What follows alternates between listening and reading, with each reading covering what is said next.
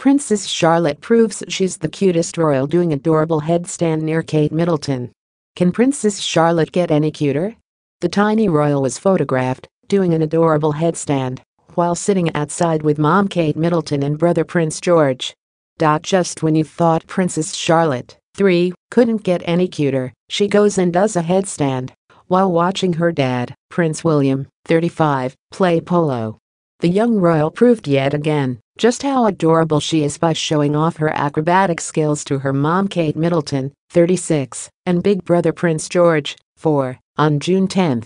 Charlotte also sat on her mother's lap and shared a sweet moment with Kate, while the family sat on the grass together as William competed in the Maserati Royal Charity Polo Trophy at Beaufort Polo Club in Gloucestershire.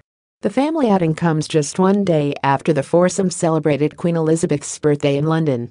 William, Kate, and their 2 oldest children, Prince Louis, stayed home for the festivities, took part in the Trooping the Colour parade on June 9 before watching the Royal Air Force fly past from the balcony at Buckingham Palace. While on the balcony, the Duchess of Cambridge also put her mom reflexes to the test when her daughter slipped and fell over as the planes flew above them.